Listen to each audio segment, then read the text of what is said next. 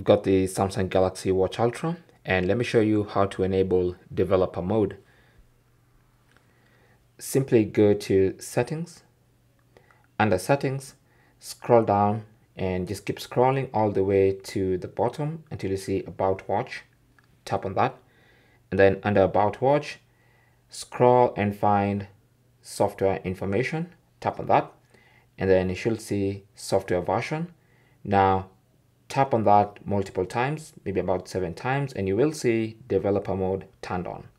Now once you see that, you can now go back to the main menu, and now under about watch you should see developer options. Tap on that, and we're now inside developer options. Now there are plenty of things you can enable and disable in here, but you need to be careful with the developer mode because you might enable the wrong thing and something goes wrong. That's why this feature is normally hidden by default. But that's basically how to enable and access developer mode on the Galaxy Watch Ultra. Thanks for watching. Comments and questions down below, and good luck.